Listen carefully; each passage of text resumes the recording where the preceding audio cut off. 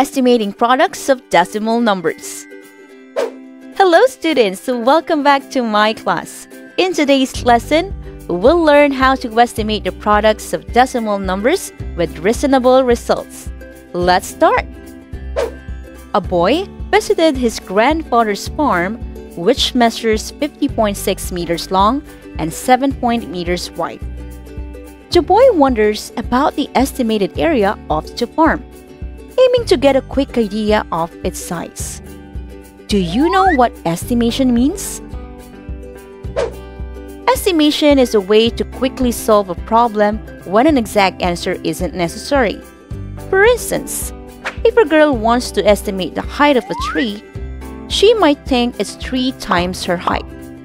If she's 4 feet tall, she estimates a tree to be 12 feet tall. Estimation is also handy when shopping. For example, if a cupcake costs 9.75 pesos and you want to buy 4 pieces, you can estimate the cost to 10 pesos each, resulting in a quick total of 40 pesos. Now that you understand the concept of estimation, let's go back and help the boy estimate the farm's area. The area is found by multiplying the length by the width, which gives us 50.6 times 7.3. To estimate, round each decimal to nearest whole number before multiplying. Remember, to round the number to the nearest whole number, look at the first digit after the decimal point. If the digit after the decimal point is 5 or more, round up by adding 1 to the digit in the ones place. If it's less than 5, round down. For example, in 50.6, since 6 is greater than 5, let's round up by adding 1 to 50, and that's 51. While in 7.3, since 3 is less than 5, we need to round down. The whole number will remain the same while the digits after the whole number become 0. Hence, 7.3 rounded off is 7. Now let's multiply. 51 times 7 is 357.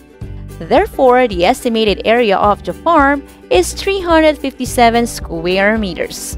Now that you already know how to estimate products of decimals, let's have more examples. What is the estimated product of 6.75 and 8.56? Remember, to estimate, round each decimal to the nearest whole number before multiplying. To round a number to the nearest whole number, look at the first digit after the decimal point. Here, we can see that the digits are 7 and 5, which are either greater than or equal 5. So we will round up. Let's round up 6.75. Since 7 is greater than 5, let's add 1 to 6. And that's 7. Let's also round up 8.56. Since the digit after the decimal point is 5, let's add 1 to 8. And that is 9. Now let's multiply. It's 7 times 9, which is 63. Therefore, the estimated product is 63. Let's go to the next one. Find the estimated product of 15.13 and 3.2. Let's round off the decimals first. For 15.17, since 1 is less than 5, we need to round down. The whole number will remain the same while the digits after the whole number become 0. Hence, 15.17 rounded off is 15. Same with 3.2. Since 2 is less than 5, we need to round down. The whole number will remain the same while the digits after the whole number become 0. Hence, 3.2 rounded off is 3. Now it's time to multiply. 15 times 3 is 45. Therefore, the estimated product is 45. Let's go to our last example. Let's round the estimated product of 7.5 and 2.4.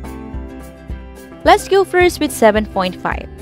Since the digit after the decimal point is 5, it means we need to round up.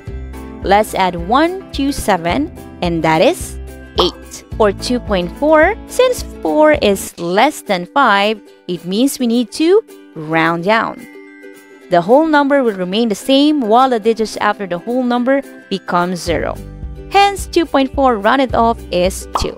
Now let's multiply. 8 times 2 is 16. The estimated product is 16. Wonderful students, it's a wrap. Here are the things that you learned today.